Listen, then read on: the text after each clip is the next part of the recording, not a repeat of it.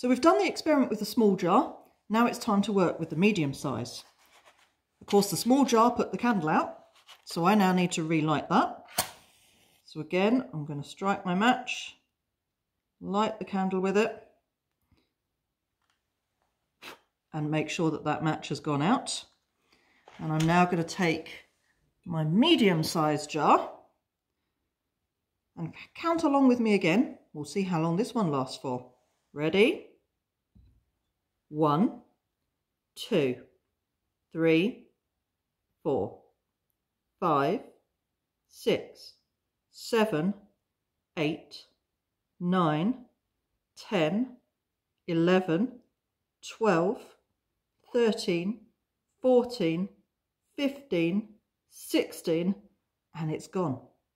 So the first one lasted about 6 seconds. This one lasted about 16 seconds. Bigger jar, more oxygen, more air, lasts a bit longer. Let's see what happens with the really big one, shall we?